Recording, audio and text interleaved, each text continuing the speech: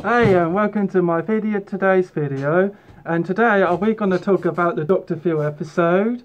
And it's very exciting to do this video today to show you all.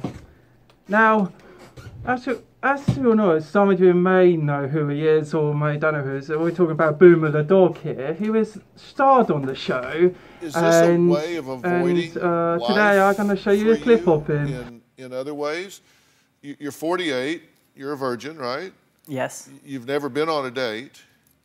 You don't have a job. You just put on a paper dog suit and walk around town, which doesn't seem to me to be a highly productive course in life. Well, I feel it makes me more social because it's something that I engage in with people, wearing the costume outwardly, going around the city, and I kind of can get friends that way too, you know, people who interact with me as a dog. And owners, mostly dog owners, really like the situation, you know, of me being a dog on the, you know, outside and stuff. How many of them have asked you to come home for dinner? People do say, they have a thing, can I take you home? They actually say that to me many times for fun. I think they're just having don't fun. Go. I know. Don't go. If somebody's wanting to take you home, don't go. I don't know. Yeah, I'm safe. I know the safety rules, yes, so I'm good. Yeah. What do you do for money? Well, my mom established a trust fund for me. I own my own home. I kind of have just, you know, it doesn't cost too much for me to live. Yeah. And I kind of live simply. I feel like the dog philosophy is just a simple life a little bit. Yeah. So it's, and dog food doesn't cost that much. So I'm not doing too bad. Now, you don't really think that you're part dog?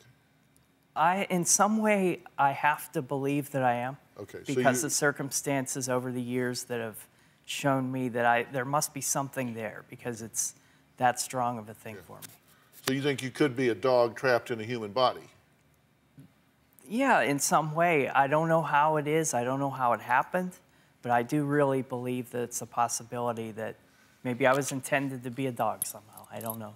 Yeah. Is it possible that you went to a movie with your dad early on about a dog and you have warm feelings and memories of that, and then you saw other dog things and they're all kind of always happy endings with a soundtrack behind them, and so you just kind of get caught up in that fantasy? People have said, you know, that it might be a fantasy that I have in the past. Well, it's fantasy. And listen, again, I know. Listen, it's people do this for a hobby. That's okay. But you're missing an awful lot of life, which is, if you make a conscious choice to do that, then so be it. Yeah, well, I feel it's a good compromise for me. I mean, it's kind of a compromise to be both a dog and a human in a way. But yeah, beats working, right? Well, I like to, I mean, I'm trying to put it together. See, that's the thing, is I'm trying to integrate my life and get a lot of I hope you enjoyed watching that vid. On the dog side and a lot of dog things. Let's talk about it. Okay.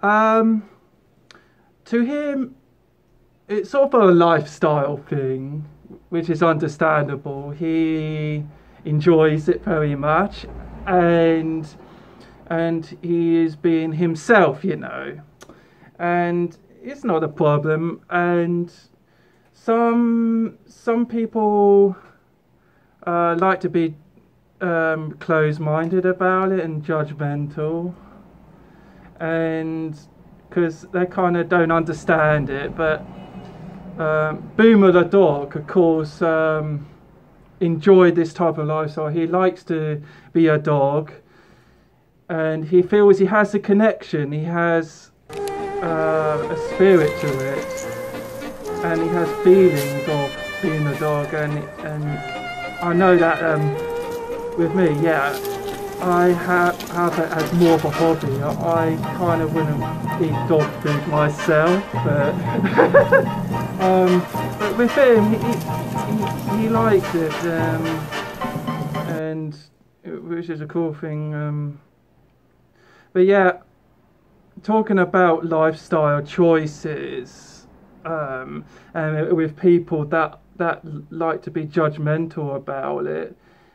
While we talk about on this subject, with people judging, it's, for example, like for me, example, oh, my hobby, furry. Someone would like come up to me and say, "Oh God, that's stupid. Oh, it's childish," or something, and I could turn around and say, "Well, maybe your hobby is childish, but I'm not judging you for it." I mean, if you like reading newspapers and stuff, then whatever. I'm not judging you for it, so why judge my lifestyle, my hobby or whatever? But yeah, but with Boomer the dog, he has it as a lifestyle, and I spoke to him in the past before. He's a really awesome guy, and he's pretty nice to talk to. I'm watching him on FA right now, and I spoke to him in the past before. He's really awesome to talk to, and he really appreciates me watching him and stuff. So it's really great. So I feel that today it feels like a big honour to like talk about him on the Dr. Phil show with the actual clip I showed you. So you remember people, if you're watching this video, don't judge a book by its cover. Treat people as individuals, and label people, and I mean label jars, not people. You see what I mean? So just be respectful here. I know people can be judging, but just ignore those type of people, and just feel good about yourself and respect other people. Well, that's all I think I have to say today. Thank you very much for watching this video. I took time of a little bit of editing. I don't normally do editing stuff, so it's great. I like the Dr. Phil shows. It's very interesting, even though I don't watch much TV myself. So yeah. Anyway, feel free to subscribe to this channel for more content. You pretty much might enjoy it, and if it's part of your interest, then feel free to subscribe. Also, feel free to press like if you like the video, of course, and also dislike if you don't like the video.